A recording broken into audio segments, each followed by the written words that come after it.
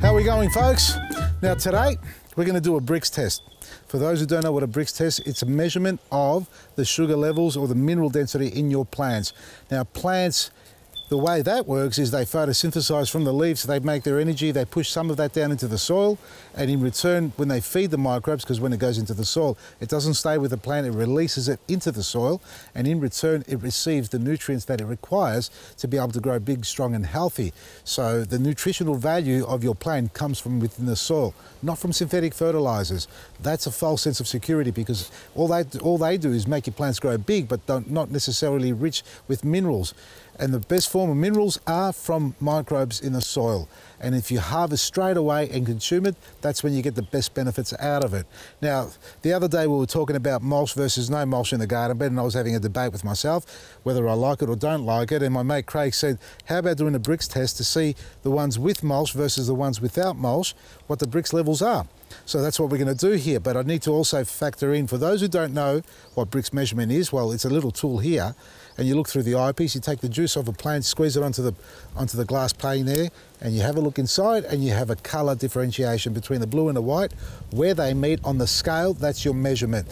Now, a good plant or a healthy plant, when it's very rich in nutrients, will reach somewhere around 9, 10, 11, 12 is the optimum number, where plants are pretty resilient against pest and disease attack. And also what we need to factor in here is the time of the day you're doing the test. So if you're actually going to get yourself one of these things, and it's great to get one because you should walk around not just on your edibles, but even flowering plants to see how they're performing, how they're progressing, what sort of nutritional value they've got for themselves, not so much just to consume, so you know whether or not they're doing well and they're able to warn off any pest and disease. But the other part is at the time of the day when you do it, because the way this works with plants, and the science behind it is that in the morning it should be pretty low because it's already downloaded its energy into the soil, so the Brix level will drop. But as the day progresses, and depending on how warm it is and how sunny it is, the plant will start building up its Brix count. So by midday, 2 o'clock, somewhere around there, it can vary, depends on where you are and the positioning of your plants or the garden. Your measurement will be at its highest point around the midday time, give or take a couple of hours. But by the afternoon, around 4 o'clock onwards, it starts to download the energy into the soil. So now when we're doing this little filming segment here, it's late in the afternoon, and because it's daylight savings, it feels like it's a little bit early than it actually is. So we're pushing past 6 o'clock now as we're filming. So I would dare say that these levels won't be 12. I reckon they'll be around 8, 7.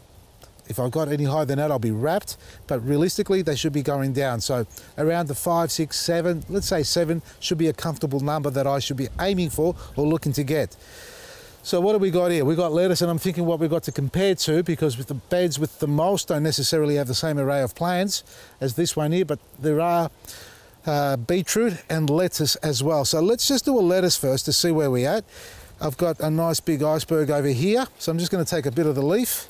And the younger the leaf, the better the reading, because generally the energy of the plant pushes towards the new growth, not to the old growth, because that's already done its job. So we take a sample, we've got a garlic crusher here, and let's hope we've got some juice coming out of this. Yeah, that's all we want, beautiful.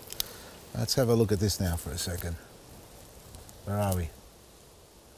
Yeah, we're sitting around 5 to 6. So, you know, that's okay at this time of the day, folks. I can lie to you and say it's 12, but it's not. It's not. It's actually 5, just above 5. So let me clean that. So that's that lettuce there. And, you know, by the time sunset sets completely, we're going to be even lower, I reckon. So 5 is a decent number for an evening time. And it should be at least 9, 10, if not 12 by midday. Let's do this cos lettuce. Oh, geez, it took off too many leaves there. Oh.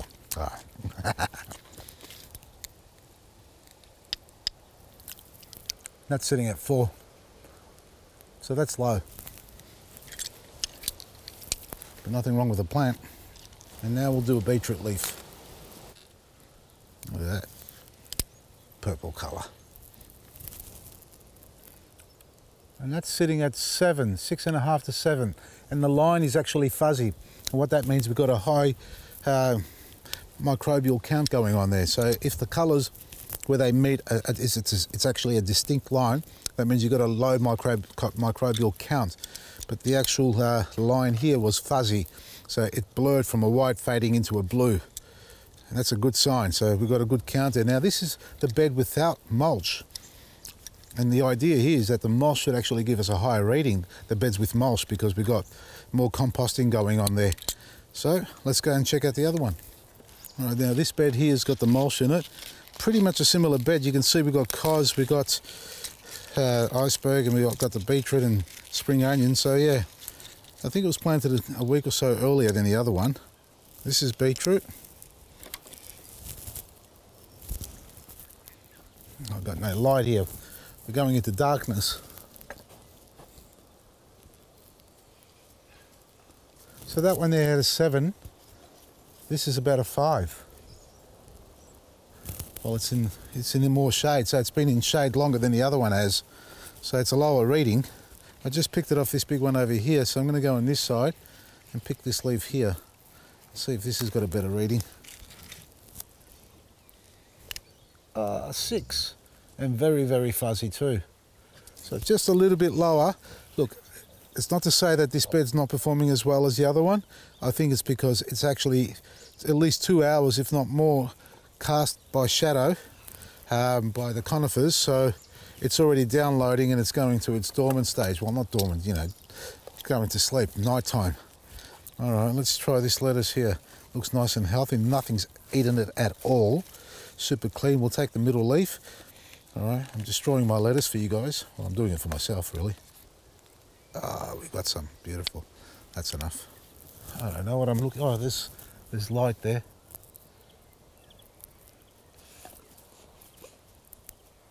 I'm going to put another drop on here because that looked like a 10.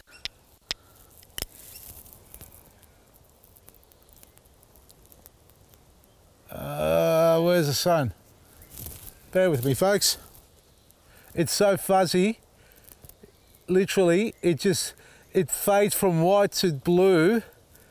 There's no distinct marking there, so it's sitting around 7, 8, but all right, yeah, 6, 7, but it's so fuzzy, it's hard to tell.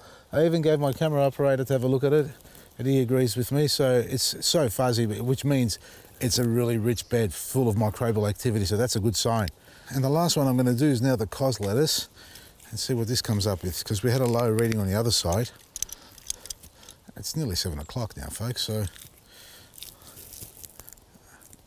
there we are, juices coming out.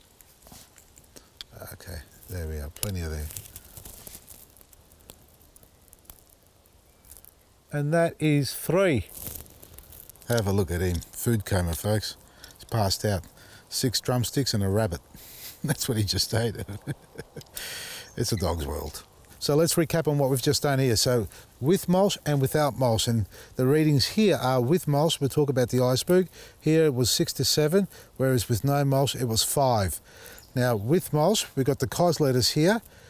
It was 3, where without mulch was 4. And the beetroot, which was the other one we read, with the mulch we had a 6 reading, and without the mulch we had a 7 reading. So there are a lot of factors again we've got to consider here, the time of the day and the moisture and the temperature as well. So what I'm going to do is come back tomorrow and measure it morning, noon and afternoon again, and get the readings on the 3 different time readings that I've done and compare them, and then we'll share them with you again tomorrow. Also is the quality of the mix that we're using, and we're using our planting mix, which is a combination of 7 different ingredients, all natural, no chemicals, no synthetic fertilizers added into there at all. So all the difference is the mulch itself, and be it all, that's only about 6 weeks old, this garden bed, if that. It really hasn't really broken down, and we're talking about the mulch. And just a quick look here. We've had a look before in the past. You can see this is a mulch. It's a little bit dry on the surface, but underneath there, it is really moist, and we have got a lot of activity going on. I'm sure we have. So that's our planting mix there, folks, and it is breaking down. It hasn't completely broken down yet, so it's still quite active, and it's got a lot of good life in it. And I'm really happy with the way the plants are growing. I mean, look at this. We've got over 20 plants in this 1 square metre bed, and it's just kicking goals for me. So stay tuned for better and exciting times with the Brix reading test with and without mulch. And in the meantime, check out our website, vasilisgarden.com, click and collect available, and support your local garden centres. Our range is out there. You can check out who's stocking our products on our stockist page, or otherwise you can just stay on our website and shop for delivery at home or click and collect. From me, Vasili, Varesi.